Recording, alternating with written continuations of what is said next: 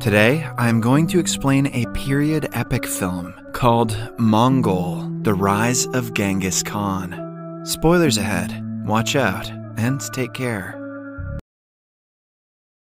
The premise of the movie is set in the year 1172. The current northwestern Chinese provinces used to be called the Tangut Kingdom, ruled by the dynasty of the same name. There lived several Mongolian tribes, led by their respective leaders, called the Khans. The rivalry between the tribes and the hunger for power within them caused several arguments, battles, and deaths. There are no rules in the world of Mongols, and it is in desperate need of a supreme Khan to lead and unite the people. Yesugai is the Khan of a small tribe in the west. At the beginning of the film, he is traveling with his men and 9-year-old son, Temujin, to look for a wife for the kid. At night, they stop at a friend's tribe to take a rest. Temujin is busy tending to his horse when a girl named Bort approaches him and asks him his name. Temujin introduces himself and tells her the purpose of the trip. On finding out he is looking for a bride, Bort confidently claims that he should marry her. Temujin's father wants to bring home a bride from a stronger tribe for politics, but upon his son's repeated request, Yesugai allows him to choose someone from the friend's tribe instead.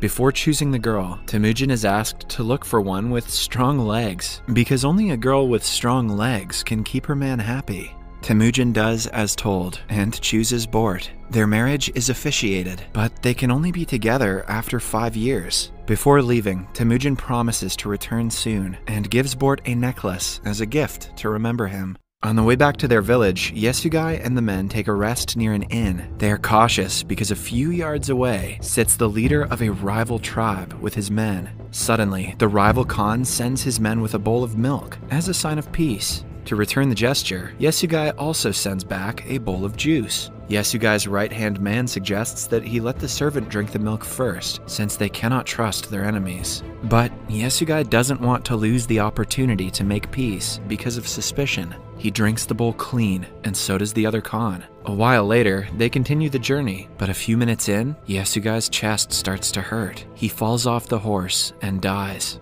It is clear that the opponents took advantage of his kindness and poisoned him. Poor Temujin goes to his father, but his followers could not care less. It is a tradition for the people to only follow a strong leader. Now that their leader is dead, their main concern is to find a new Khan, not to avenge the old one.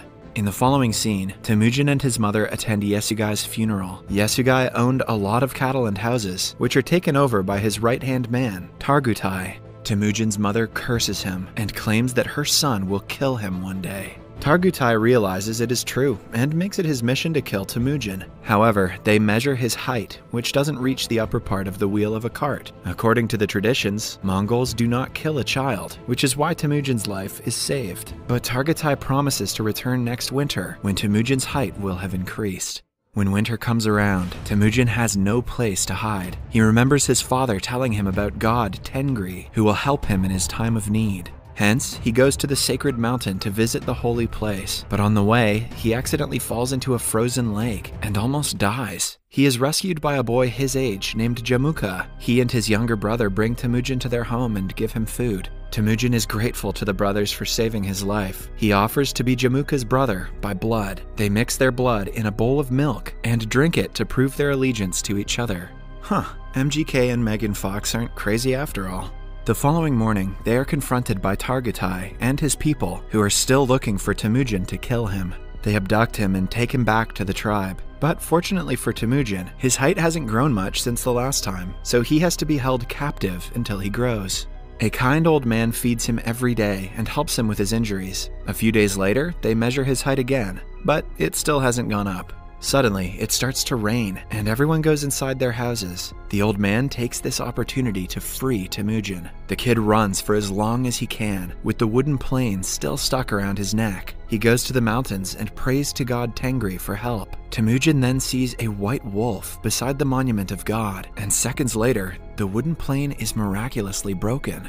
The scene changes to 1186. Temujin has grown up into an adult, but is still on the run from Targutai and his people. After a years-long search, they are able to capture him and lock him in a similar wooden plane. This time, he has grown enough to match the height reference, so the chances of his survival are low. Targutai wants to see him beg for his life, but Temujin, being the proud man he is, refuses to do so. As a result, Qara decides to torture him slowly instead of killing him in an instant. The old man who helped Temujin years ago feeds him even now. He begs Temujin to spare his life when he returns to avenge the treatment he is getting. When it gets dark, Qara comes to Temujin alone and mocks him. Since everyone is busy, Temujin takes the opportunity to attack the opponent and kills him by hitting him with the wooden plane repeatedly. After that, he flees from the village and is safe yet again. Temujin is ready to take his tribe back and become the Khan, but first, he has to bring his bride home. He goes to his in-laws' tribe for the first time since he was 9. Bort has grown up to become a strong and beautiful woman. But are those legs thick, though?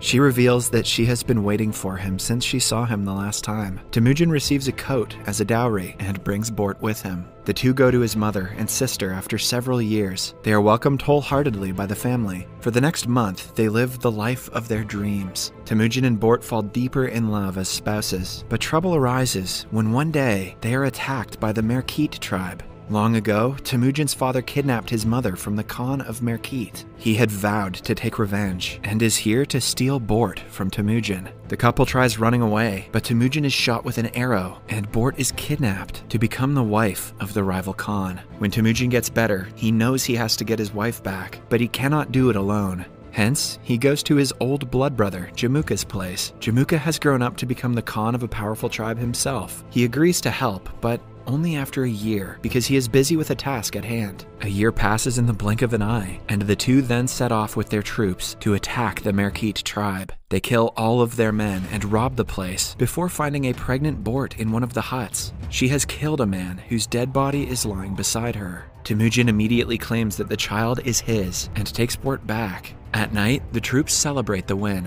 By now, Temujin has been able to gather a bunch of followers. They ask him to distribute the robbed cattle, and unlike most Khans, Temujin keeps only 10% for himself and gives the rest to his troops. He even offers more goods to the family of the men who died in battle. 2 of Jamuka's people see this and decide to join Temujin's tribe. Since the Mongols are allowed to choose their own Khans, Jamuka can do nothing about it, but it is evident that he views this as a betrayal.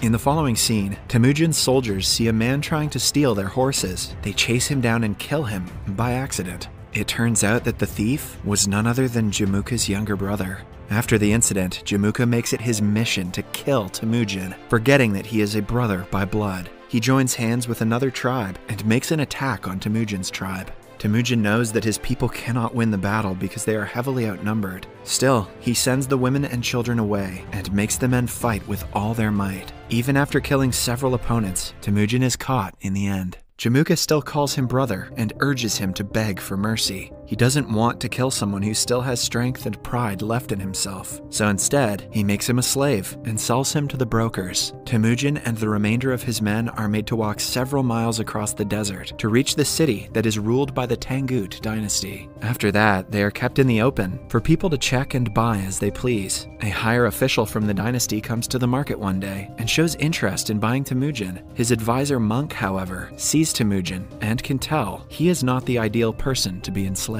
He doesn't even have thick legs. He thinks Temujin will be the end of the entire powerful dynasty. The buyer only laughs at the statement and buys Temujin nonetheless. He is then kept in a cage as a freak who people can see and make fun of. The monk visits him every day and begs for forgiveness. He makes a pact with Temujin that if he looks for Bort, Temujin will not destroy the monastery when the time comes. While on the search for Bort in the deserts, the monk falls unconscious and dies. Luckily, he is found by Bort, who recognizes the necklace he has as the one she owned for several years. She figures out her husband is still alive and goes to the city to look for him. Since Temujin is on full display to the people, she doesn't take long before finding him. The same night, she bribes a guard and helps Temujin flee. He is surprised to see that his son has grown a lot, and Bort now has a second daughter. She reluctantly had to be with another man to make ends meet and to feed her children. Temujin loves her even more for her sacrifices and tells the little girl that he is her father.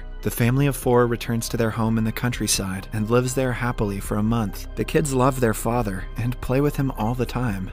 Then, one day, Bort comments that all Mongols are the same. They steal, rob, and kill. The comment is minute, but it makes a huge impression on Temujin. he decides to leave his family, to unify as many tribes as he can and create rule in the world of Mongols, even if he has to kill half of the tribes to get there. The 3 basic rules they have to follow are: never kill women and children, fight the enemies till the end, and never betray your Khan. The scene cuts to 1196. As Temujin vowed, he has been able to gather an army of Mongols on his side, unifying several tribes and making a massive tribe of his own. The only obstacle in his way to becoming an absolute emperor is Jamuka, who also has an army of followers behind him. Today, the 2 brothers stand on the battlefield with their troops for the ultimate fight. It starts, and Jamuka hastily sends the first batch to fight. Temujin has planned the entire war, while Jamuka is spontaneous, which causes many of his men to be killed. After hours of long and hard battle, Temujin wins and captures the surviving enemy troops, including Jamuka. The troops are taken in as Temujin's followers instead of being killed. The gesture makes them thankful and loyal to their new Khan. The old man who once helped him escape is made the advisor of the tribe. Now, the only thing left to do is to make a judgment for Jamuka. The brothers sit with each other and talk about how far they have come in life. Jamuka proudly reveals he would have killed his enemy if he was in Temujin's position right now. This further proves that he and Temujin are not the same, because Temujin allows him to run away. Out of respect for his brother and the hustle he has done to create an army, Temujin forgives him and lets him go. Then, we see that Bort, with both her children, has reunited with Temujin and lives with him happily. In the end, it is narrated that in 1206, Temujin was made the Khan of all Mongols, named Genghis Khan. As he had promised, he wiped out the entire Tangut dynasty and rebuilt the kingdom, but left the monastery as it was, at the request of the late monk. In the future, he became the founder of the entirety of the Mongol Empire, the largest contiguous empire in history. I also hear he had great legs.